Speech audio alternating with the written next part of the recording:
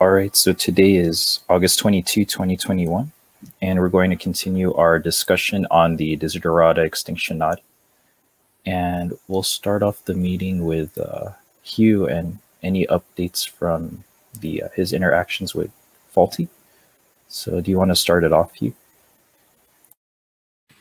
Yeah, so first of all, I've got to thank Sophie for noticing and kicking off this original thing based on that auction, and particularly Gary for paying for it all.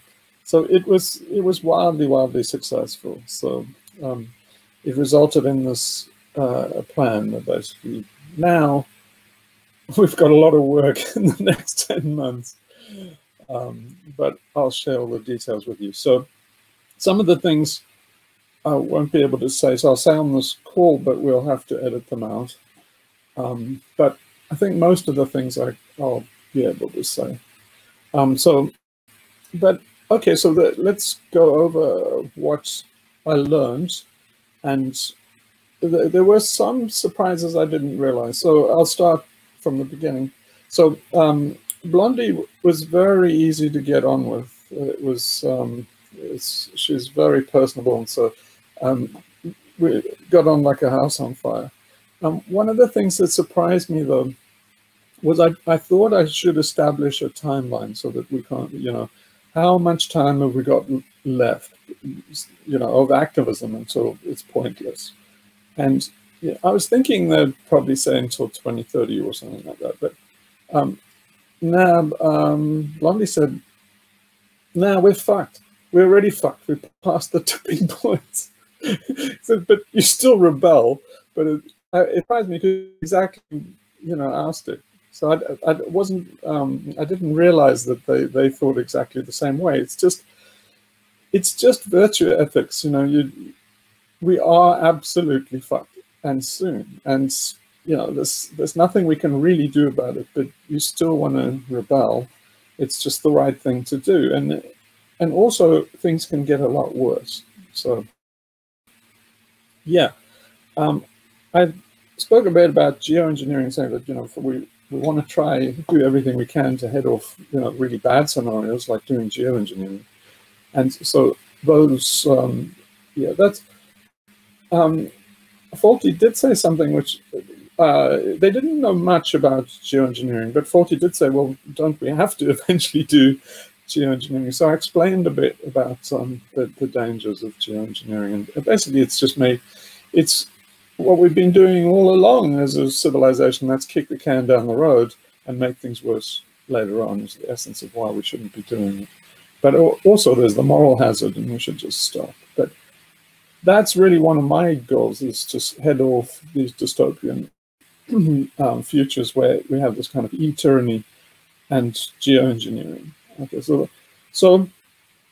the other thing that surprised me is I didn't realize that focusing on America is very daunting for them. For me, it's it's like my home. So it never occurred to me that people think of it as so we agreed that we would focus entirely on America, and the plan of how to get there I'll explain now. So yeah, Faulty asked me to do a kind of project plan outline from what we agreed, and I put it up. I started one and put it up. I sent an email to the Extinctionati address list. But if you want to see that and you want to be involved in Extinctionati, then just send me an email and I'll put your name on my address list. But everybody should take all those names that I have there, those email addresses, and make an address list so we can communicate via email. So yeah, as soon as people have looked, I think tomorrow I'll give a link to Faulty for that that timeline and project plan. So yeah, so the strategy is basically this. Starting right now, XR is doing their summer rebellion. So I was just watching the opening ceremony, and there were not that many people. Of course, it starts with the banner drop at the guild hall. And there were more police than I think rebels there. But it just started off with identity politics. It opened with identity politics. And so we agreed that it's, absolutely, that has to go. We have to get rid of wokeism, identity politics, and all this baggage on the left. So the idea is, okay, this summer rebellion will be 2 weeks. Our assumption is it's not going to get very much press coverage. It's not going to get very much attention because it's pretty tame. And so what we will do, this group, the Extinctionati, will start to do a little propaganda campaign based on that summer, disparage it and diss it, but I think just to make sure that they stay honest, because if it is kind of lackluster, what they tend to do is pretend it isn't and say, this shows what you can do and we're making the change, and they get all this bullshit, and we must sit on that and quash that and say, have a little campaign to say, like, guys, you did fuck all. There was nothing, just don't let them get away with bullshitting themselves. Keep them honest. And so we should do that. And then the next thing they're going to do is COP26, and so we should call for boycotting COP26 and do kind of psyops to do boycott COP26. They're going to go to COP26 and make a big fuss, and I think basically they're going to. It's not good from my point of view, because I think they kind of endorsing the government, reinforcing these guys as authorities, and so Faulty and Blondie, and I think it's much better to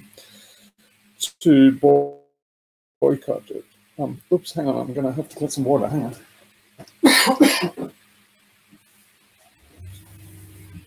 So, but this has been a bone of contention with XR, and so it fits with their kind of banner drop mentality that they'll go, and so then the same thing applies, that it would be kind of lackluster, and then we must point them out for saying, look, it's not working. If it works, and it does work miraculously, then props to them, then we've got to accept that.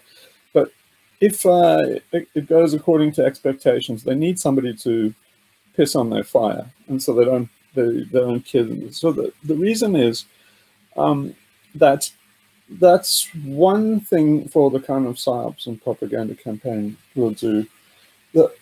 The second thing is to start saying, guys, this is not freaking working. We haven't got time for this bullshit. We haven't got time for identity politics.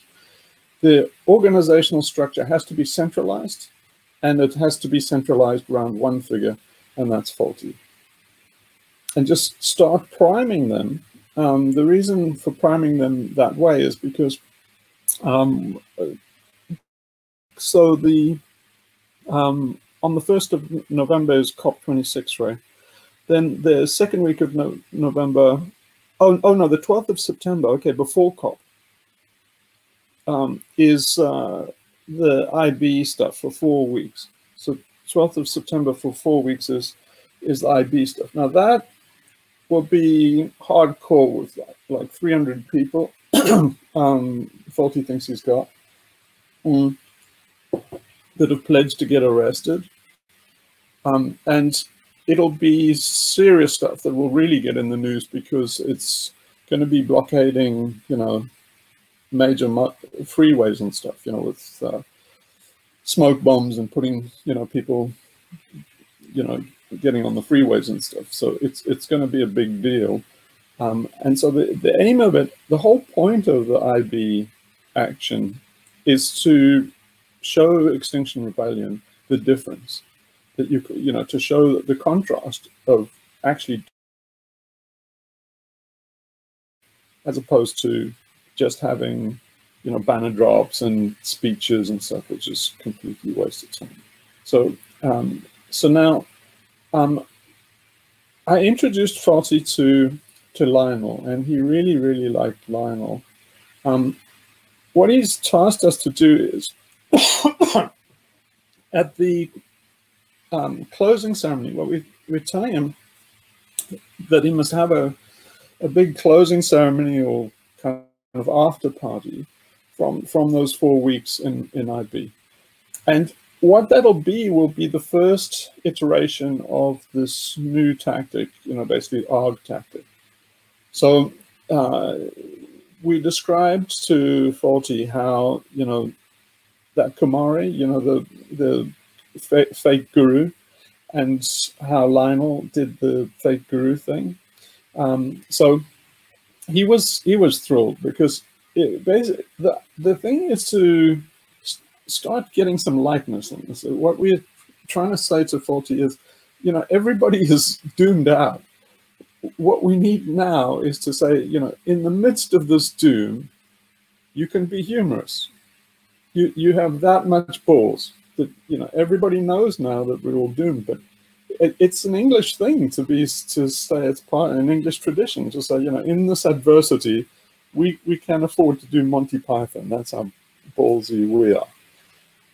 So the idea is that Lionel and I will work out, will design that evening with a budget of about 10 grand. So I think we can really do something that it will introduce people to the kind of flavor of the Latitude Society and those kind of things. So, but yeah, just for, I was thinking, I haven't discussed this with Lionel. Anybody that wants to be in on this, then please help out. But at the very least, it's Lionel and me. So but yeah, so this, the kind of thing is that you would dress up. What I'm saying is that Faulty should invest in medals, right, and have a medal ceremony. So basically pin medals on people through. So if you got arrested, if you're one of the 300 people who got arrested, you should have a medal and have a ceremony where it's pinned on you. But the kind of thing I imagine is we kind of dress Faulty up as like Giuseppe Manzini. I always thought he's a Giuseppe Manzini character, and so yeah, he would be in a kind of 19th century Italian generals kind of outfit is the way we're thinking, and then he will do this crazy act where I'm thinking, and I mentioned this to Faulty, and he really liked it, but he completely got the plan. And it's, to give you a flavor of what we're thinking, is he would get a tiny little jar, and say, you know, with water in it, and say, you know, this is the elixir of civil disobedience. It's highly concentrated. Just one drop of this can make a whole nation just, you know, disobedient. And then he'll, like, you know, give a tiny drop with a little dropper to each person. But I'm thinking we'll do, I'll ask Lionel about this, but I'm thinking we do something where there's a trick. For example, there's water coming out of, you know, he's got a little pipe in his sleeve or something, so that he never runs out of water. And eventually they have shills and that it gets more and more evangelical, where everybody, you know, gets one drop of you know, elixir of disobedience on their forehead and they go nuts and stuff. And then, you know, more and more people get into it, and then eventually, you know, is splashing, you know, water on the audience, and you know, because, you know, it's a tiny little thing this big, but somehow, you know, just to splash 300 people, and then eventually it just goes nuts with, like, you know, kind of soaker thing. Just so you get the general idea. It's a kind of fun shit, that kind of thing. But the idea is a couple of things. It's to establish Faulty as an autocratic leader. And so, yeah, we building up to that, we should prime people with exactly, you know, that's the way it should be, and say, you know, this, even as an anarchist, the anarchists are not so stupid that they go to war against a hierarchy with a flat organization, because you'll be flattened even more if you try that. So, you know, anarchists in Spain, they had Durruti, and so he was a, you know, he had total control of the anarchist army. So it's like, you know, before anarchists forgot themselves, they were quite happy with having an you know, hierarchy to defeat a hierarchy, knowing that you dismantle it afterwards. So we have to start pushing these kind of points and stuff, and priming them so that they're ready to see Faulty in that way. The other task, so that's the one thing for me and Lionel and anybody on this call who wants to get involved in that, but it should be pretty fun. So then that's the one task that we've got. The other thing is, yeah, so after COP26, so the idea is, okay, so let's go back to the timeline.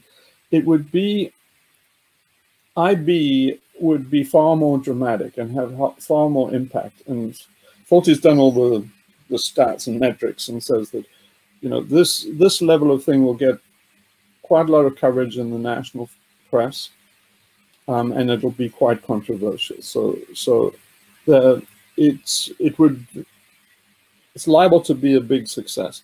Then comes COP26 on the 1st of November, where we will say, you shouldn't be going here, you should be boycotting it, and then Exile will go to COP26 and get mud on their face, because it'll be a complete waste of time. And so then, after COP26, then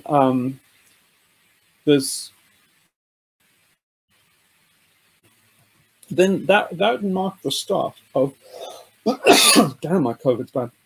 That would mark the start of really a rip-roaring tear. Basically, you know, I showed Faulty the Stoat catching the rabbit. If you know that little clip from that, you know how the Stoat goes mad. That's a classic. The number of times that comes up, you know, when you hear people and you think, wow, all you got to do is just show them that. That's the explanation. Yeah, no, yeah, he completely gets it. So yeah. So then what comes next after that is the 1st of March 2022. So the 1st of March 2022, then Faulty's thinking that this will be a much, much bigger mobilization of the first IB mobilization, using the same tactics, and he's thinking it'll be on the order of 1,000 arrests, and it'll be enough to get world press attention. The idea is that it gets enough attention around the world so that it gets on the map in America. So then, if it can be dramatic enough, then we will start the ARG tactics proper in mid-year 2022. So then we'll roll out according to that. So yeah, we still have to be proved. I'll give you a flavor of, you see, Faulty's knows that we have to change, that the old tactics are not working. But I realized that he's got, 30 years invested in all these kind of tactics. It's a big deal to actually let go. And so, yeah, and in all these things, it's kind of, it's just, it's just inertia because of kind of nostalgia for it's a big deal to just turn your back on all these tactics that have been used and are proved ineffective now, and just say that they're obsolete and you're doing something else. So yeah, so he's not, so he said, I'll give you a flavor of where things are. So he said at one stage, look, we got old left-wing traditional tactics over here, and then we've got like Hugh's new tactics over here, and he says, I want something in the middle, like, in this middle ground. And so I thought, yeah, you don't want to do that. You want to be, that's lukewarm. You want to be hot or cold. You don't want to be lukewarm. But I spoke to Lionel about it, and he and I thought, Lionel said, okay, well, let's think up a way that we could make it, like 41, so kind of hybrid. So then, okay, so I openly told Faulty that the IB thing is close to nuts, because it's like that post that I did. It's not good for the environment. And I said that you'd be far better off just getting straw bale and putting straw bales up in people's loft in Britain. You don't want to get the government to put 5 billion of stimulus money into the machine. It'll turn into 20, that 5 million will change hands about 4 times before the money comes out. So you've probably put 20 billion into this fossil burning machine. You don't want to do that. So I thought, he said, well, it's not at all for the carbon thing or the footprint. It's just a gambit because it's palatable to the government. So he's hoping the government will say yes. And I think they're liable to, because they're looking for excuses to boost the GDP.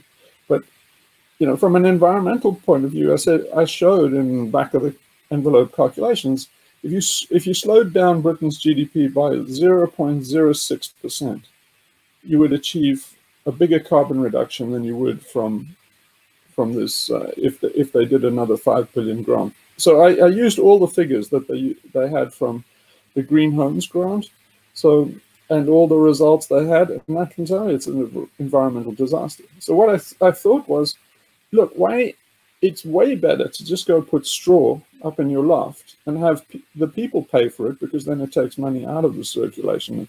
It's not spent on carbon and holidays abroad and payroll and all this kind of stuff. It's all this dirty carbon economy.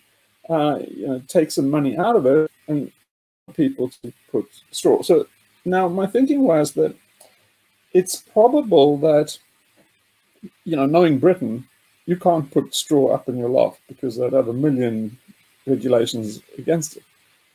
But I thought that what they should, instead of saying, insulate Britain, do a big grant, from the government is they should really say to the government they should, change the regulations so people can put straw up in the loft. But I thought I'd better go and see what the regulations are. And I was a bit amazed that so many people have been doing straw bale construction for so long that you can actually do it. So I was thinking, what? What? This is even worse than I thought.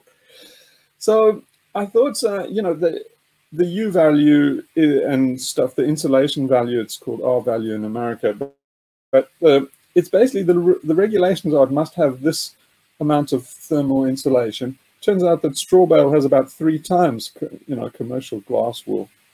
So and then you immediately think, oh, well, if there's a fire risk. Well, it turns out it's not a fire risk. And even if you're worried about the fire risk, you could put flame retardant on it. And, glass wool actually burns. So it's like, it's not very fireproof material. So the whole ask, the whole demand is crackpot. So I said that, but then Forty said, well, it's nothing to do with it. He says, I don't really care about the carbon. I'm just trying to get a win. So I thought about this with Lionel and said, okay, using this example, using that IB example, can we get something which is midway between an ARG and traditional tactics like Gundy and all that? And we came up with a freaking doozy. I thought it was genius. But said so I said to Faulty, look, we've got a middle ground compromise for you on this IB thing.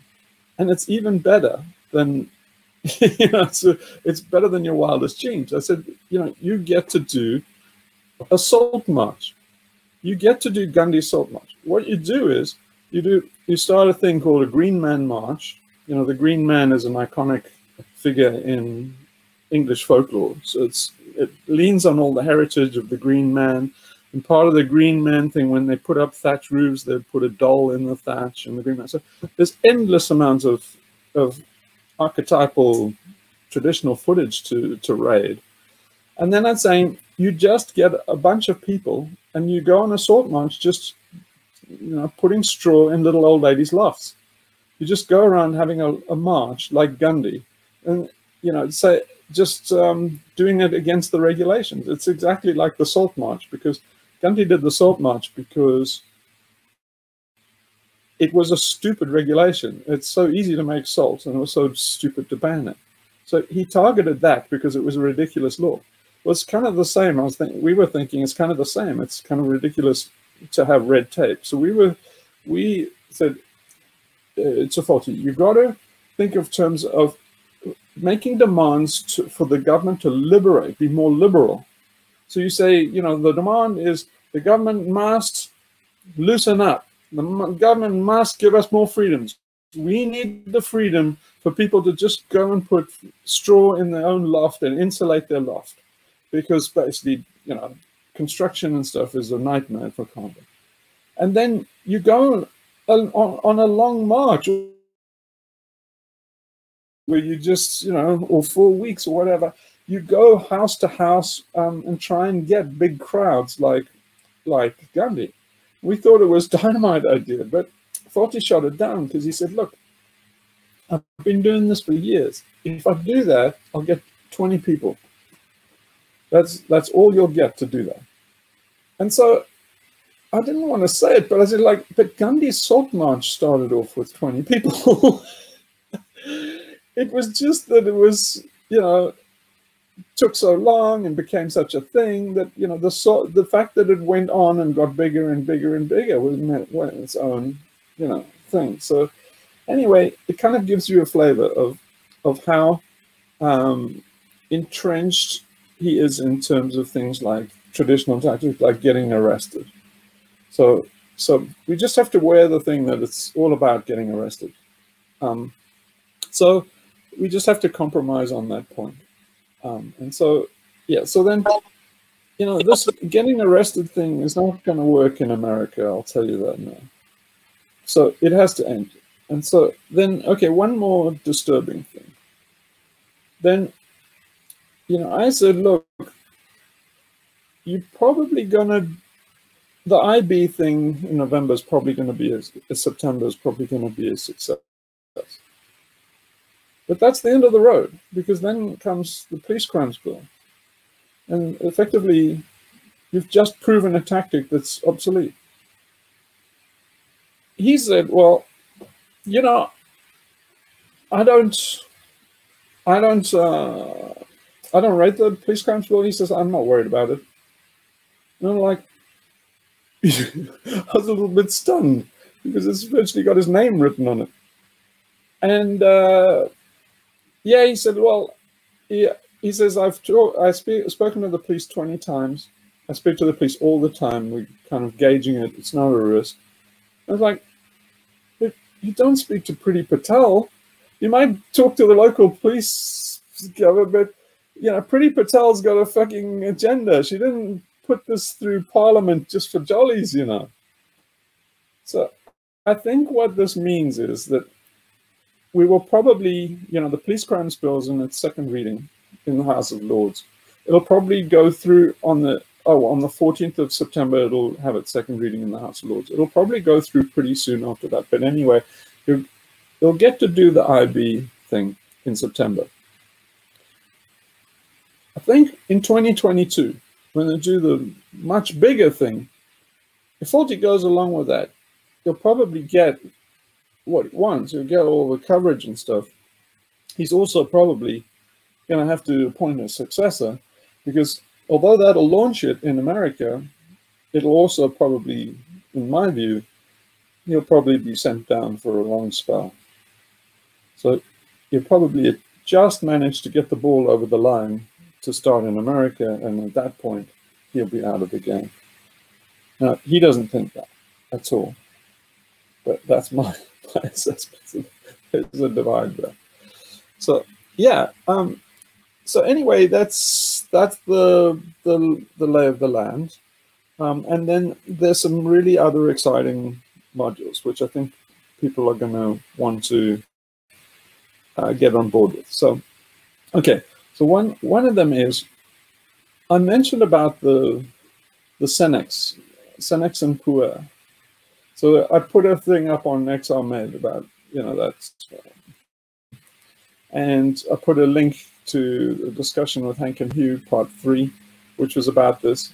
But that part, that personality, let's say, let's call her Joan, I guess, or Jean, because she's Jeanne d'Arc. Hopefully, what the videos I was making with Hank there was like, what would happen? Would she turn into Jeanne d'Arc and break free of her controllers and turn into Jeanne d'Arc? So it's a very, very powerful symbol to have Faulty and Joan together.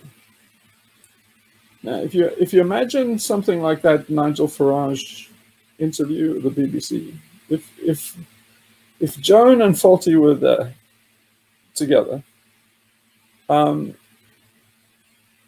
think that basically Nigel Farage would have had to eat that fucking beer glass because I don't think it would have gone well for him because of that powerful archetype. You know, I mean, can you imagine if you just say, you know, like, but why are you doing all this for the fucking children? Huh, idiots? It's kind of like legendary. You could put them in a box. So Faulty absolutely got that, and surprised me because he said he's been thinking the same way.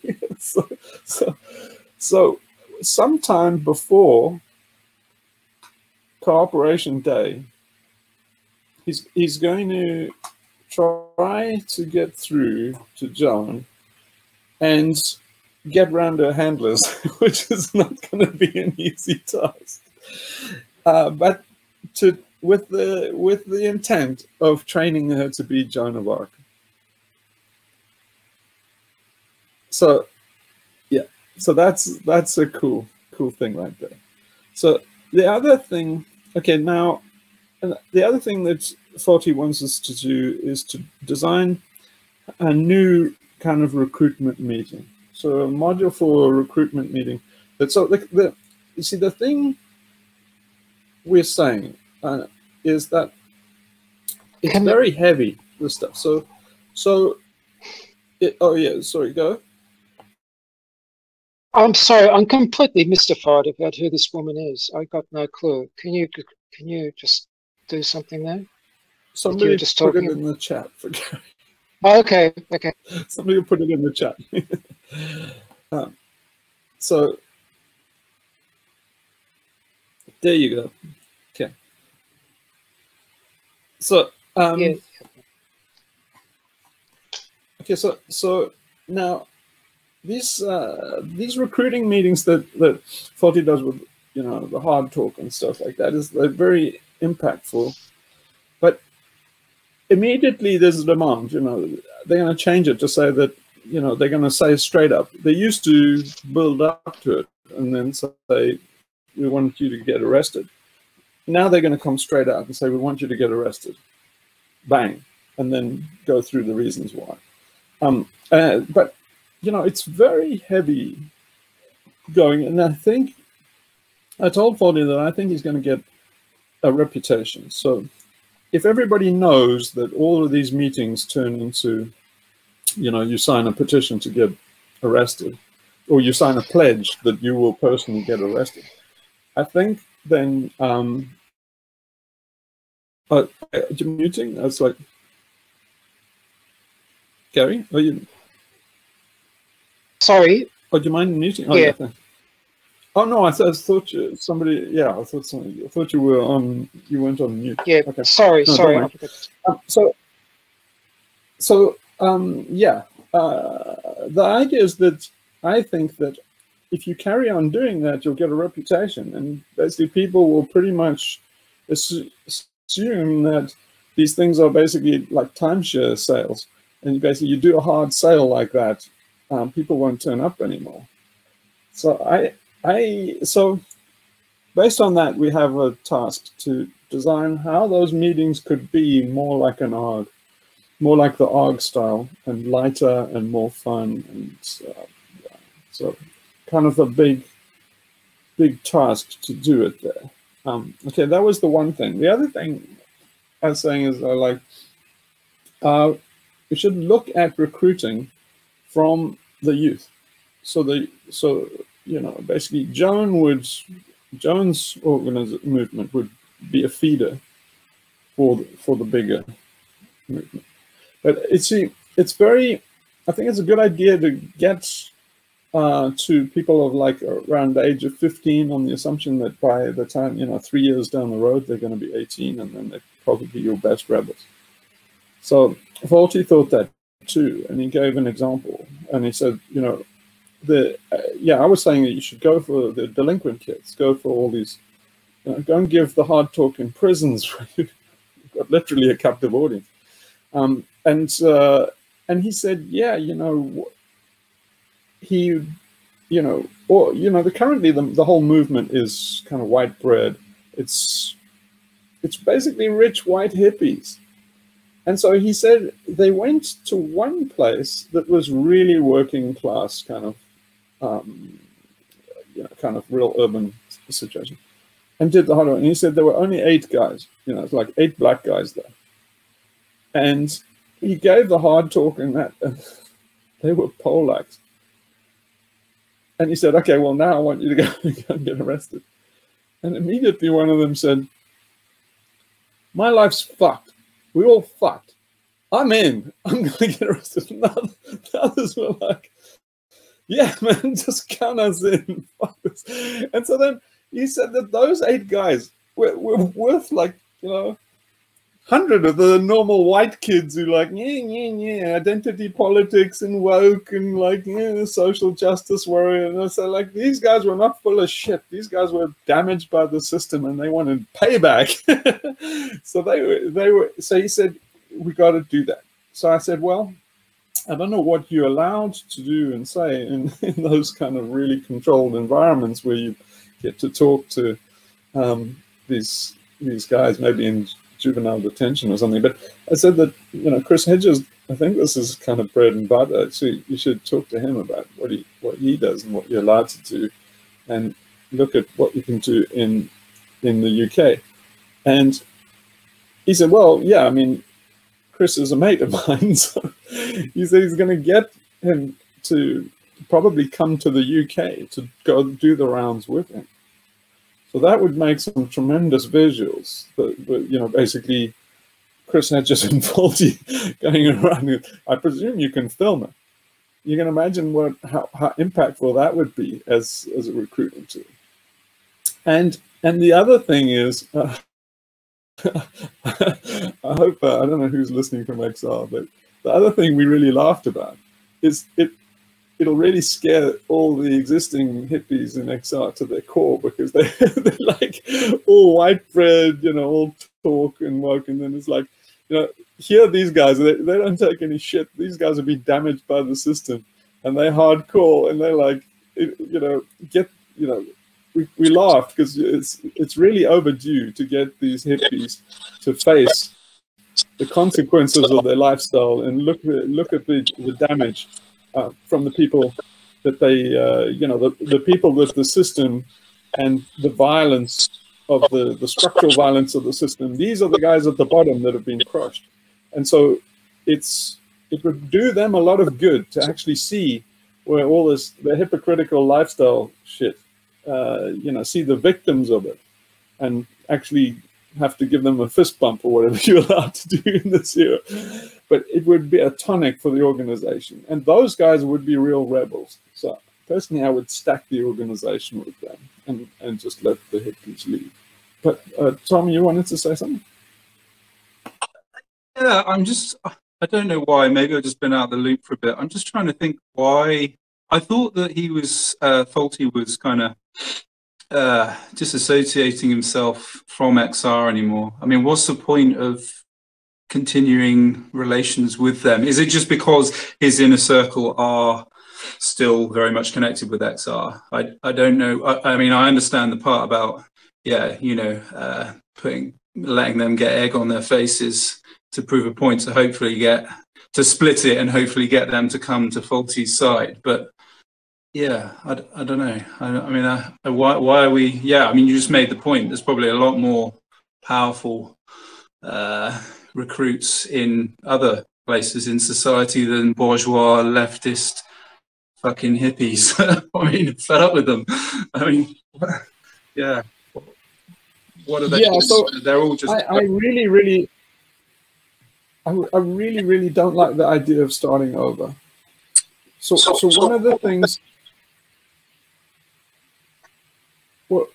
What did you say? It was somebody you said?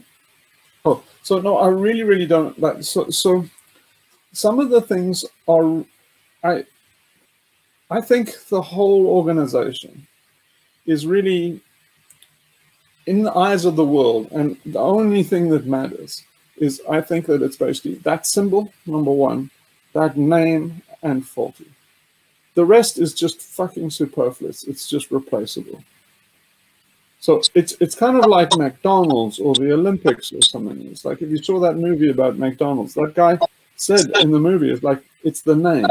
He went to so much trouble because he knew that that name was it. So a lot of people don't give a lot of credence to that name or the importance to that name, and they just say, "Oh, it's branding. We're not really going to go extinct." But that's okay. That symbol is hugely important. That symbol is okay. It's from the street artist called ESP. But so, Tommy, I think you're muting. So, no, I'm not. Sorry. Yeah. I remember we talked about that symbol. Yeah, it's hugely powerful. Yeah. I carry on. Oh yeah. So anyway, the symbol is actually the solar wheel, and it's actually a symbol of death, and it's also got connotations of the yantra and things like that. But so when I outlined this, how the ARG would work, oh, by the way, I think I've cracked the way to describe it. and it worked. I described it to Blondie this way, and it's describing how I did it from the point of view of a player and their experience as they go through. So in other words, you know, pretending that it was like exactly like the Institute movie and Latitude, and then I'd say, how would it be? So people come in, they don't know what it's about, they enter the game through a rabbit hole and all their experience, and they gradually come towards an induction basis. So there's a filter. Now the point of that filter is you keep out all the identity politics, all the people that are freeloading, all the people that don't think it's in a real extinction, but they're just piggybacking on it for some social justice cause or some left-wing, you know, pet project. So you leave all of those people perpetually playing the game. In other words, you just park them. You have a parking area where they just get all so bored that they don't progress or anything. But you let it be known that there is a secret society called the Extinctionati, and there's, you know, like the next level. It's invitation only. And that's like the next level. Yeah. So all the frivolous crap you talk about, that's kind of like almost like a cover. It's just that's the base level, and yeah. So the entry. Yeah. And so so I described it in great detail and how it would be used for funding and stuff like that. And then so then after this kind of induction, then I'm thinking that you'd have seven ranks. So it has to be hierarchical and ranked, and then Faulty is the cult leader, right? It's a cult. Yeah, They didn't mind the cult terminology. They completely got it. They thought it was okay, and had quite a positive view, and said, you know, they knew people that have positive views about cults and stuff. But anyway, they completely accepted the idea that it is a cult with, and Faulty is a cult leader. So then, and we discussed the parameters of that and the responsibilities, and, you know, you have to make sure that power doesn't turn into sex scandal and money scandal and stuff. But yeah, the understanding is Faulty's big enough that he wouldn't, you know, turn into Nexium or something like that, you know. So, but now, if they're like 7 grades, then I thought we should be using the Mithraeum cult, because they had 7 initiatory grades. And the great thing about the Mithraeum cult is you've got tons and tons of archetypes and symbolic referential material to mine, but you also have the protection that nobody knows what it was about. Nobody knows what the ideology was. You can see the murals and stuff, and well, I think I can read the murals. If you read my stuff, I know exactly what a Tauroctony is, and I know exactly what the rituals are. But for some reason, scholars have a blind spot. They kind of mystify. But so I thought you can take all the symbolism, the murals, you can take the grades from Mithraism, and you can basically do the ceremonies, because you can see what the ceremonies are. They have a Cista Mystica and stuff, in some of the pictures. But cool thing, they have an XR symbol. They have a fucking XR symbol in the fucking. I can't find it. I went looking for it over the last few days. I couldn't find it again. But there's at least one mural where they have the solar cross. So in other words, it's the XR symbol without the top and bottom line. So it's just a round circle with a cross. That's. I mean, that's too good to let go of right there. Because you say the Extinctionati goes back to it's an offshoot of Mithraeum, and, you know, the Mithraeum cult, and because no one knows exactly the details of the cult, you just, you know, you can paint over anything you like. You can fill in the blanks, and I can do it bloody well. I've got a damn good story. When you've seen my stuff, the killing of the bull and all the stuff, the Tauroctony and stuff, it's all perfect. So anyway, I think it's too good to let go. And also just the symbology has occult significance, right? So that symbol, and the solar disk, it actually represents the wheel. It goes back to the Aryans. The Aryans invented it. And the Sumerians, it's the Sumerian Tet. And so it represented death. It became Omega in Greece, and that also represents death. So it's like that ESP guy, I think he stumbled on it, but it's deep in our psyche. It's way too good to let go of. And so then that's that symbol, that solar disk, is actually the dark sun disk as well. You know, it's like a little dot in the middle of a wheel, and then all these sig runes around it. So guess what? It took two paths. One of them became the swastika. So that dark sun solar disk it is one of the origins of the swastika. So in essence, that symbol is the left-wing swastika. Yeah. So it's that powerful that it's kind of if you imagine the Nazis without the red, white, and black and the swastika, it's like, what would you have? Nothing. So it's very, very powerful thing. I mean, personally, it's so powerful that if we can't use it, I would say we shouldn't bother. We shouldn't bother with the project. We should just move on. But personally, I would do everything for that symbol. Yeah. I was just going to mention. Yeah, I was just going to mention. In one of Alan Watts's talks, he mentioned a book of symbols which had been published, early 1900s, something like that, and how it had fascinated him because he studied. Tom, can you just Tom? Do you mind muting? Let's go and echo. Yeah, there you go. Yeah. Anyway, go on, Gary. Sorry.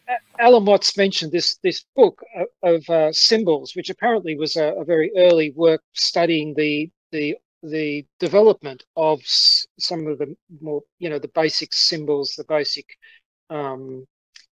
structures of them, and how they developed. And when I got the book, just as a matter of interest, it'd been republished. It's only very thin, but it actually does go through, like what you were just saying about the solar cross and the swastika and all the rest of it, showing the way it develops and what the original meanings and significances of these things were. So it's actually quite relevant. So I'll try and put up a link to the book because it just connects back with what you're saying then. Yeah, so it's not only death, it's also rebirth.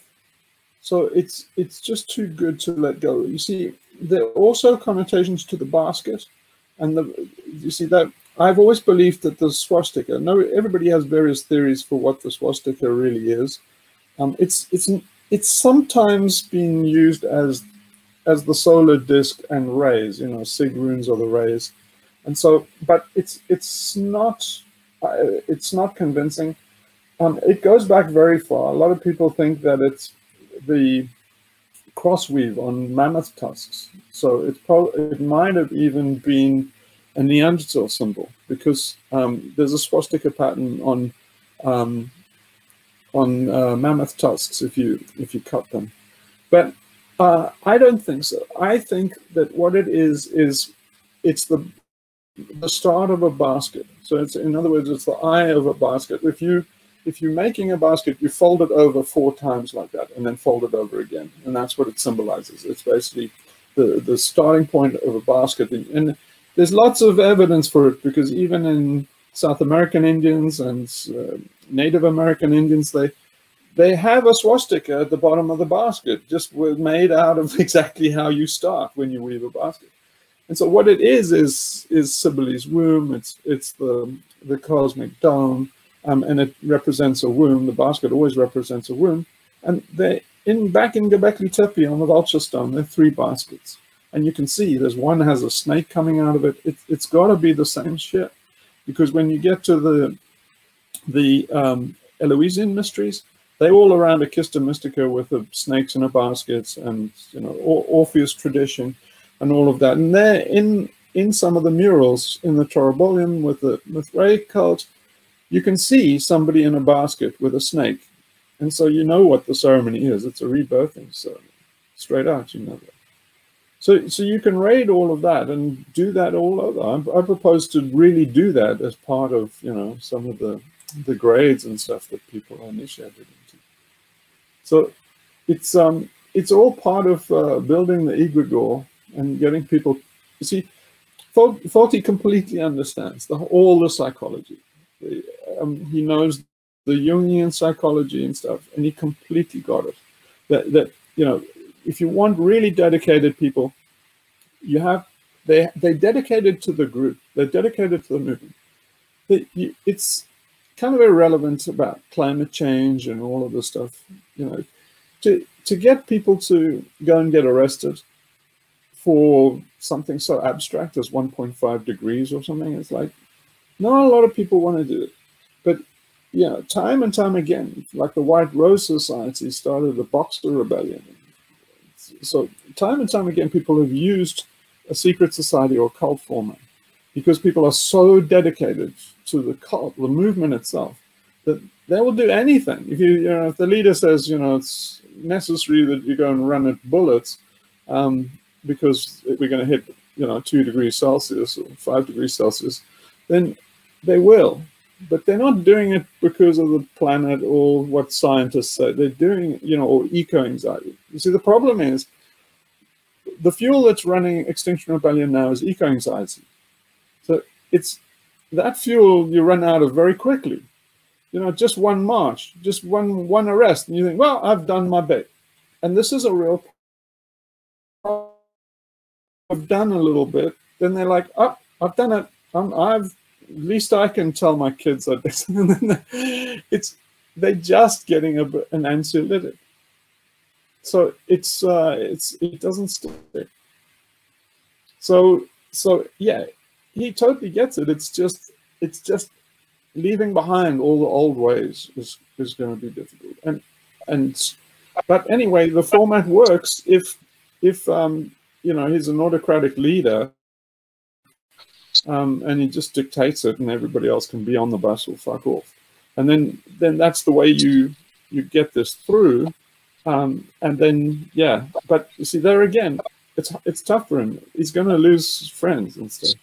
So Hugh, some time ago, I think when we were talking about this, I said to you, why wouldn't you just let, for instance, the section of XR members who will be alienated once this event occurs, but you use them to continue business as usual as a kind of a front. In other words, just let them keep doing what they were already doing. And so there's this kind of facade that the organisation is just carrying on. But meanwhile, the new autocratic leader is doing all sorts of other things in the background. So you kind of why do you want the facade that the organization's still carrying on? Because it's a subterfuge. It distracts attention and it creates confusion, and people are trying to work out what's going on. If you do that, it's like a diversion while you're off doing something a little bit more important that diverts a bit of attention from you. Yeah, it's fine if it's a diversion, but it's a very expensive diversion to have a third of the people involved in sucking the resources out of the organization. What do you tell them? It's like, yeah. Oh, well, we have to cut your budget to 10 grand or something like that. It's like, well, the thing is, look, it would have to be for real. If it's a diversion, it would have to be managed as a diversion. Well, I'm assuming that those people. And so it only works. They would only do the diversion if they were. Yeah.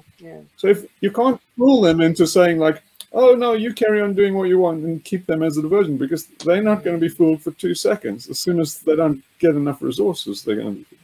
Yeah. So how much could you spend on this diversion? Maybe 10 grand a year. Yeah. So if they're only given 10 grand, what's the point? They would leave anyway. Yeah. Yeah, I'm just wondering. Why do we need a diversion? We basically the thing is to, I think, in my mind, is to get everybody in the UK, basically. So recruitment can carry on in the UK, but it's recruitment for the management to run the rebellion in the US. So basically, it's basically the brains would be in the UK, and then all the operation would be in the US. So it's like everybody else can just fuck off and do fucking animal rebellion or some shit. Or do their identity politics or some bullshit. But just, fuck off and die. The planet's on fire. And so, yeah, that's, I think that works. So you can't break any laws in Britain. You have to be absolutely squeaky clean.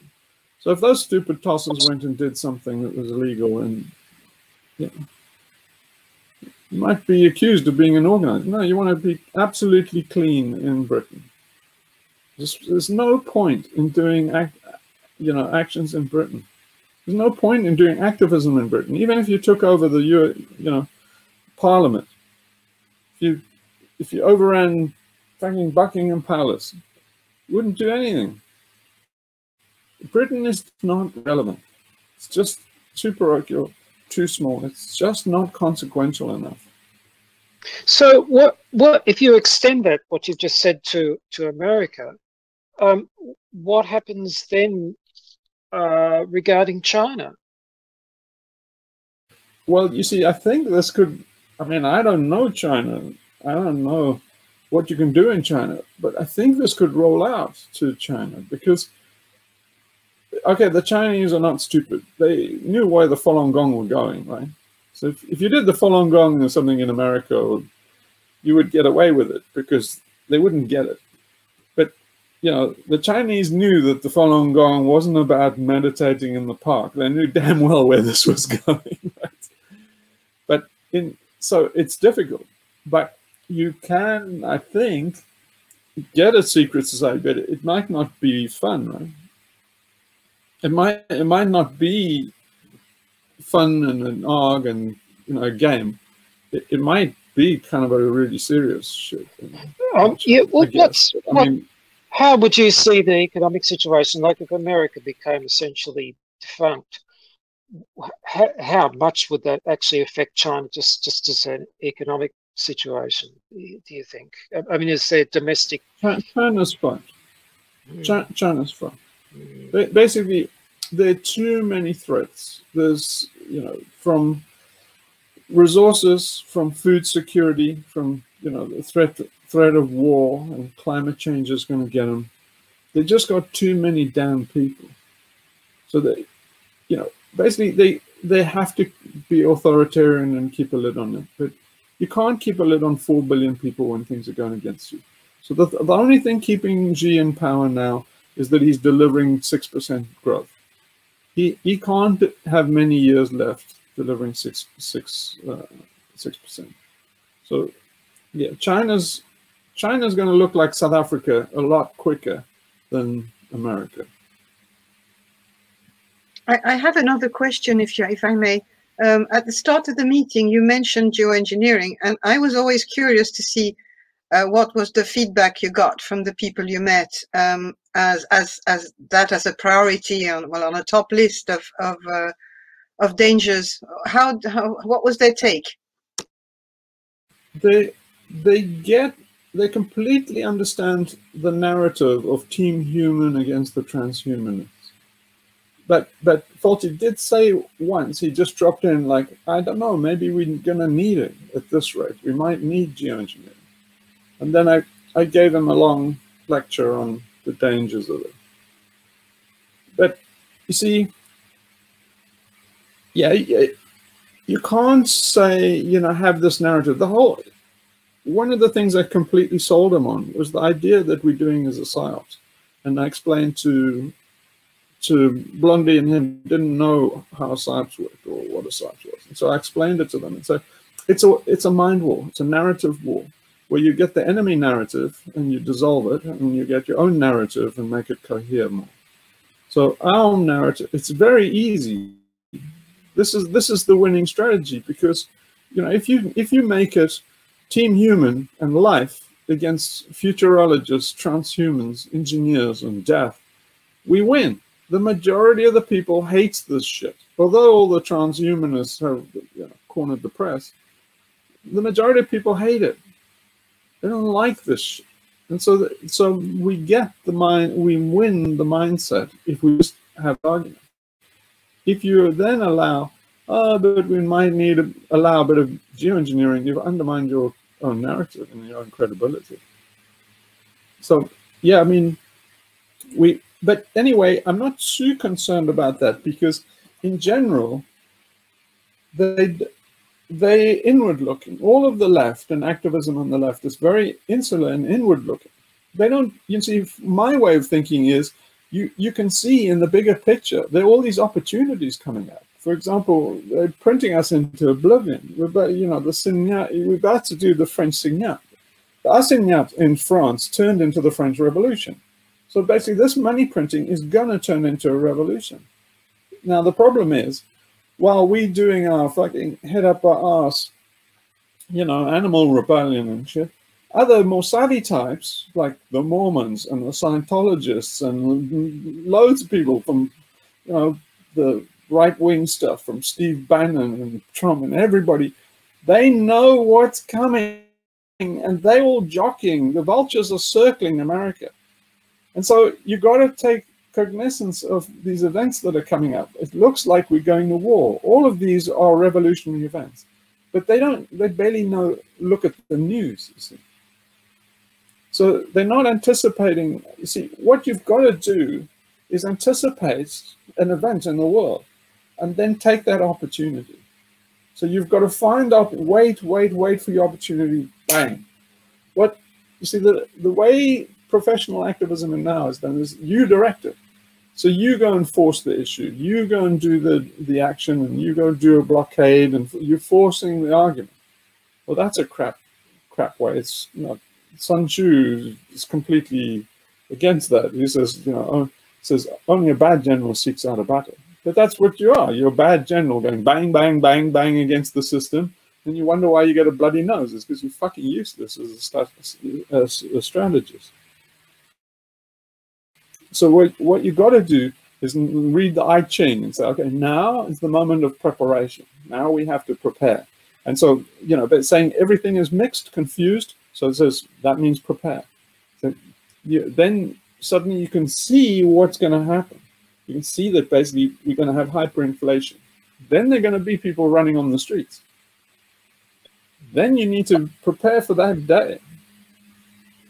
So part of it is why it works with a cult is you aggrandize it. You make this thing, the clash. Everybody's ready for the clash. Or in QAnon, it was the storm.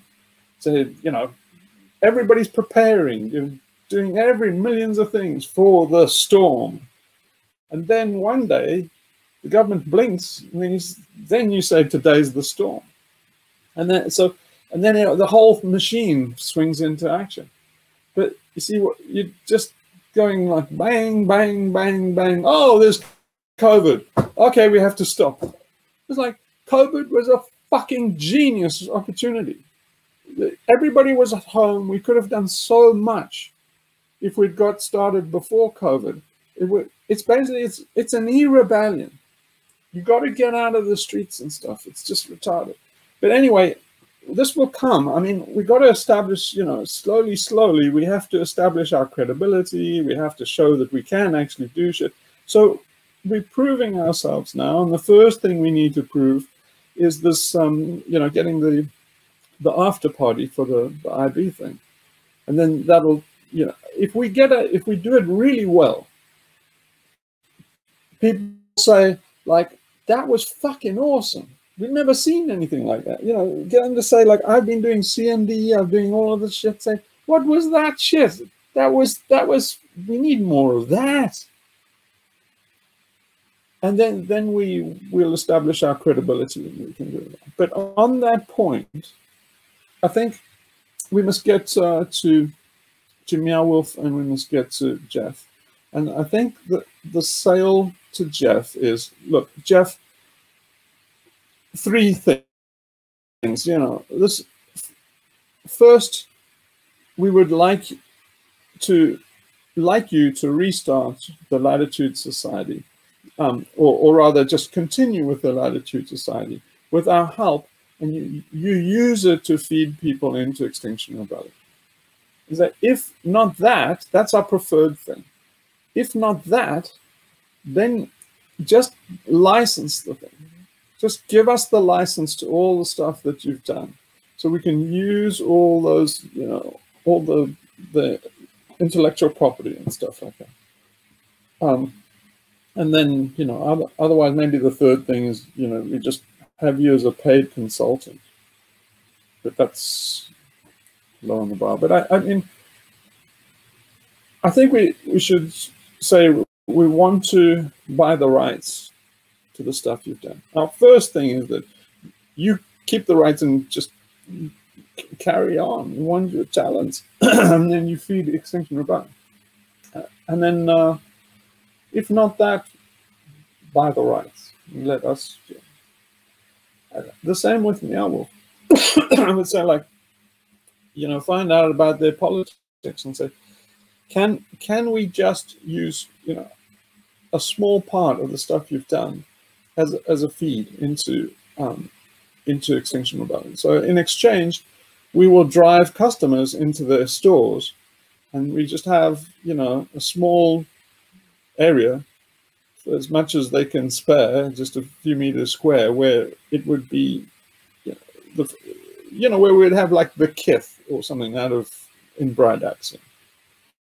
And then, so what I'll do is I'll write up what I explained to Blondie about how it looks as a player going through all of this from soup to nuts. And then I think that'll be the way to communicate it, so we don't have to use words. In terms of what we call it, I'm starting to think we just call it psyops. So it's not quite a psyop, but it's close, and so we say it's sly. A psyop. I don't know. That's what I think. But anyway, we can't call it an ARG because everybody thinks it's a video game. We can't call it a psyop because it's not really. So yeah, we just have to have a neologism, and I thought maybe slide. But anyway, I think that's the way to describe it to people. So then you say, you know, this, give them a document, and then they see what the user experience is, soup to nuts, through the game. Then they'll get it. It's quite nice. Yeah, that is annoying how everyone always thinks it's a computer game. I tried to explain it to someone, and it was just someone completely green, like who had no idea about any of the stuff. I was just explaining about it, and she straight away said, "But how are you gonna create a video game when you're up against, I don't know, like EA games or something else?" No, it's not a video game. Maybe it's alternative reality theatre. I don't know. It's like street theatre. I don't know what it is. It's theatre, I guess. Yeah, but then where's the revolution in it? Then everybody thinks, oh, you're one of these idealistic artists who think they can change the world with their art. It's like, no, we're talking about it's an organizing principle. But yeah, we've had that so much. I think Eric McVeigh said that to us. You know, I think, how many times did we say to him it's not a computer game? And afterwards, after we spoke to him, he came back and said, you should talk to these guys. Oh, who are these guys? They develop computer games. Oh, fuck off. Didn't we say about 1 million times it's not a fucking computer game? Interesting. Yeah, it's the same thing we got from Darren Allen in the email he sent us. It's very difficult. It's really try. Maybe we should have no name for it. No name game. The only interesting parallel with computer games, I would say, is did you see that thing I posted on XRMed about it was that guy, and he'd done an analysis of where the world is going, where the technocrats want the world to go, and it's that gamification. So you could use that to say. I haven't seen it yet. I saw it there, but I didn't have time to watch it yet. Yeah, it's a really good analysis. It's the same thing. It's Team Human against the technologists, you know, against Brave New World. But he was analyzing some old computer games from the PlayStation 1 in the 90s. So Soul Reaver and another one. And it was a really interesting little sort of audio essay he did about that, and it is quite relevant to what we're thinking about. How, you know, in the game you get freedom and you have free choice and free will. Yeah, it's definitely relevant. Yeah, there's a lot of parallels there, I think. You have to watch. Do you think it's worth? Do you think it's worth reaching out to him? Yeah, maybe. I don't know. He's kind of on the alt right. I think you'd say he's sort of partly nationalist. I'm not really sure what his feelings on abrupt climate change are. In so far as I can tell, it seems that he's probably like a lot of the sort of the alt right or the nationalists who just think that it is most likely, you know, globo homo, i.e., you know, the globalists using that as another way to, you know, get us to this new technocratic future. I think that's his take on it. But yeah, he's got some interest. He's a really interesting guy, but he's just an ordinary Joe who's doing his own analysis on what the hell is happening with the world. But yeah, interesting thoughts. Tom, is that Morgoth's review you're talking about? Is it? Yeah, that's right. Morgoth's review. Yeah. Okay. Yeah, that's the one comparing Asimov and Oswald Spengler. Exactly. Yeah. Interesting chap. Yeah, he's got some. It was really good to listen to. Yeah. So anyway, I broached the topic of the problem we have in getting the attention of these, you know, artist types, and the response was, "Welcome to my world." There's you know, most people talk and talk and talk and talk.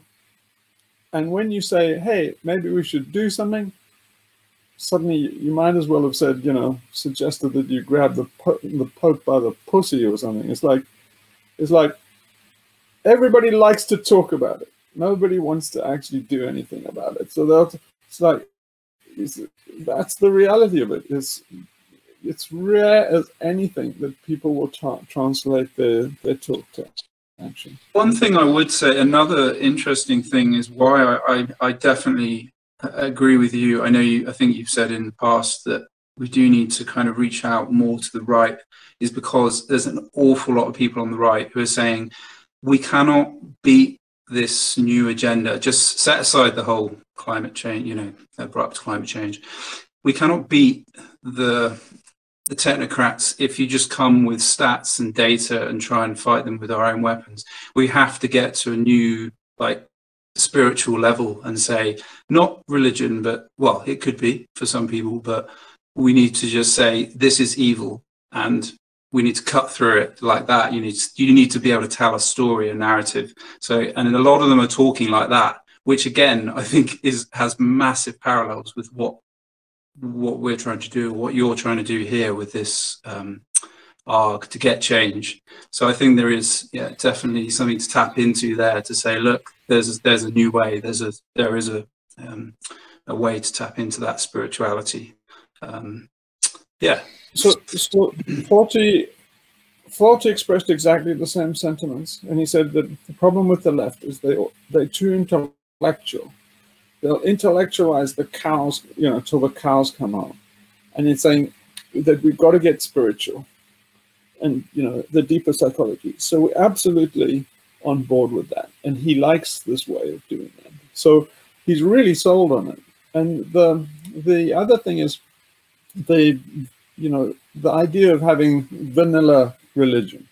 So you have all the trappings of the sacraments and the ritual and the ceremony, but no ideology or dogma. It's kind of a joke religion. And the same with protest. I would like to do the same with protest, like in the Institute movie, where they had a big march, street march, with placards that were blank, you know, and they walked around saying, you know, we demand more nonchalance and stuff. You want to do stuff like that.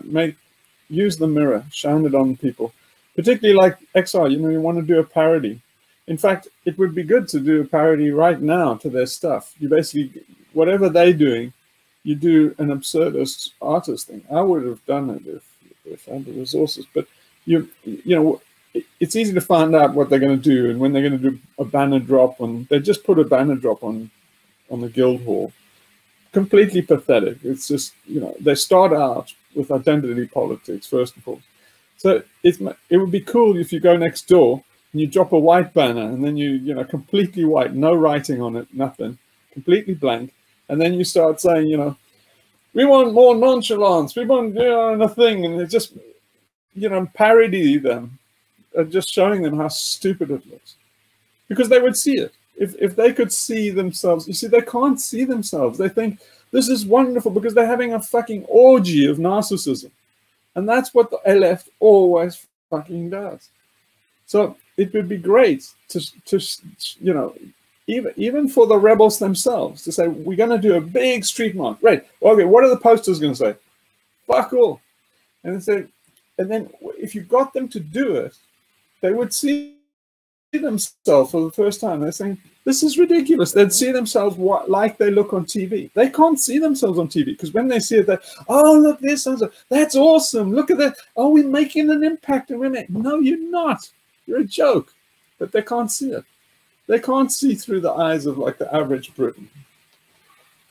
Yeah. So anyway, the average Brit hates XR learning. They're getting very unpopular. And at the end of this, at the end of the IB sort of stuff, if everybody gets thrown in prison and we really sent down for 10 years, you know, 3/4 of the country will fucking rejoice. So they're missing badly in that. So anyway, so yeah, so Foley absolutely gets it and gets the program here. So yeah, he's just completely at sea of, you know, how to do it. So he's got to rely on us and people we can get involved, like Jeff and stuff like that.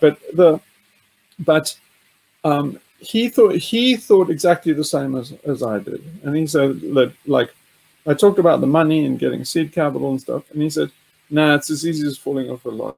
He says he's getting calls from, you know, billionaires. He says the billionaires in California are crapping themselves. They're calling, say, like, they're just desperate to throw some money at, you know, the problem. So the thing is to have an idea, something new. Everybody knows nothing's working. You know, there's a stalemate. Everybody's despondent. So you have to pick people out of their despondency. And then this plan will do it. So if we can articulate this plan and basically sell it to billionaires, he thinks the same as me, that the money will just, you know, be slammed at it. So it's just we have to get something so that people can see it. It's very, very hard to understand, but we can do it in action. You know, you can't really explain to people this, but you know, we've done tremendously well, because what Thought is giving us a chance to do is to show this in action. If you can show it in action, that's it. Everybody will see instantly. The first 5 minutes they see this in action, they'll get it. But you can they can read 100 documents and still they wouldn't get it. But 5 minutes of seeing it in action, I think, is enough. So it's a tremendous opportunity. It's just a stunning opportunity that we've been given. So I think we should seize it with both hands. And it's been such a great team effort. So yeah, Sophie's going to go and investigate more on the youth side and what you can actually do. But I'm assuming that you guys are going to help out now and volunteer for stuff. And so yeah, as things go, I'll tell you what the tasks are, and especially in, you know, stuff in Discord, on the Discord server. But yeah, it'll be an awful shame if we can't, you know, if we had this opportunity and we didn't shape and we just blew it. So we should really make a huge effort, because, you know, this might change the world. It could change a lot of people's lives, maybe millions even. So don't forget that if we have a story and we have a thing, a new thing that we're doing, you know, all the money comes in, all the celebs come in. You get celebrity endorsement. And you just need one global celebrity. That would be it. It would be success all over the world. So it's a big deal. So we've achieved an amazing amount with very little. So let's not blow it. All right. Well, thank you so much. Any more questions? Or still talking? No, I wanted to say thank you to you, because it must have been a very long and harrowing and difficult travel, because I know that way of traveling and everything, and going to that horrible wasteland and going all this way from where you are. It's just like, must be very, it's great what you've done. I mean, I'm so grateful. Yeah, it's travel in these days is just horrible. I mean, it's after 9/11 it sucked, but now it's just complete. I don't know why anybody's traveling. It is so fucked up, and people are saying, well, it's just 3 hours with a mask.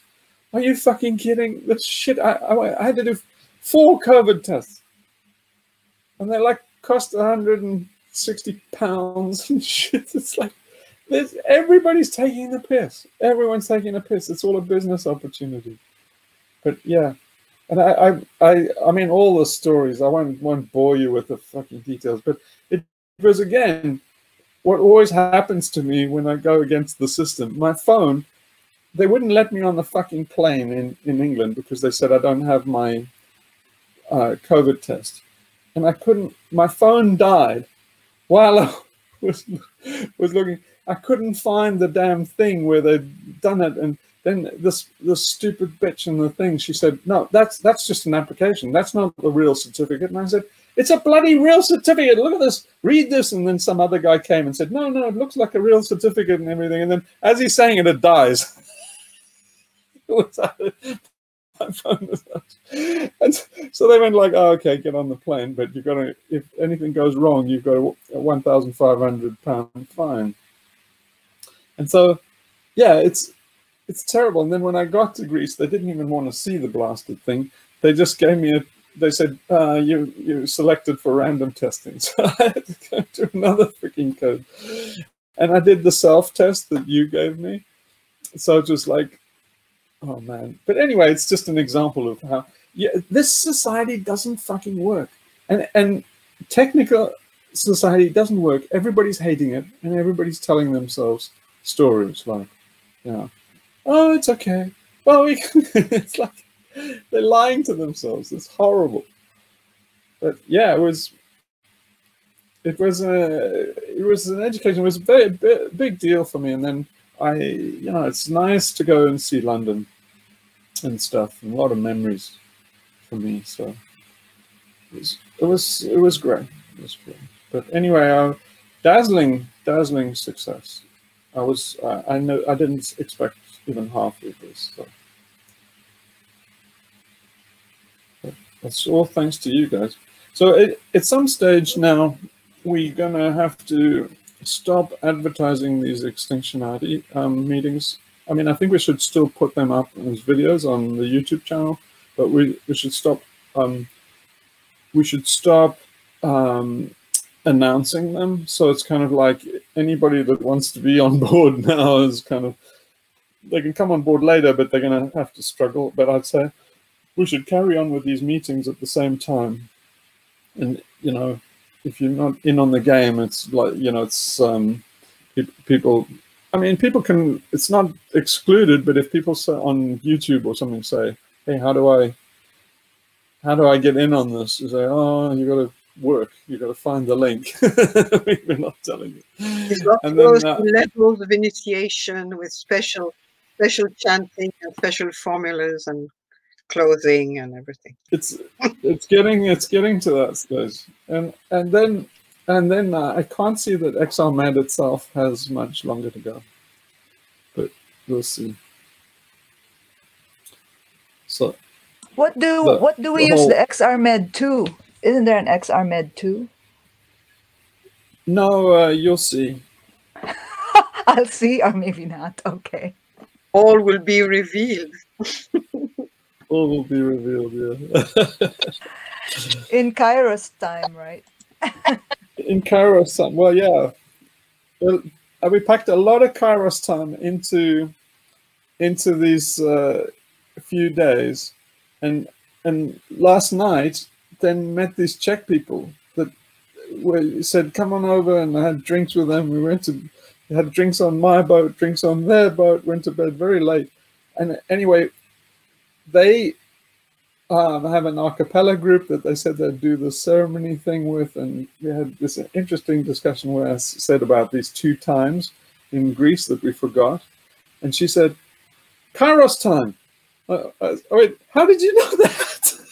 She said, yeah, Chronos time and Kairos time. We had a long discussion about all of this stuff. So it's amazing how when these things are in the air, you just seem to get these synchronicities everywhere.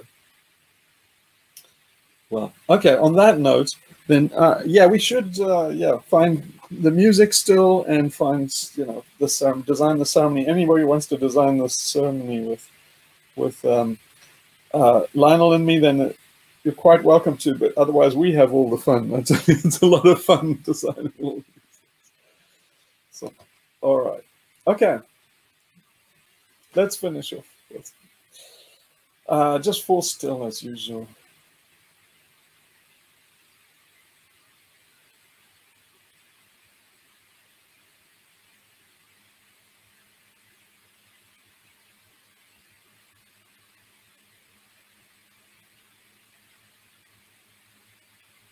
Om Paramatmane Namah. Thanks so much, everybody. Thanks, Hugh. Thanks. All right, thank you. Bye, everyone. Okay. All right. Bye, everybody. Take care. Bye. Take Bye. Take care.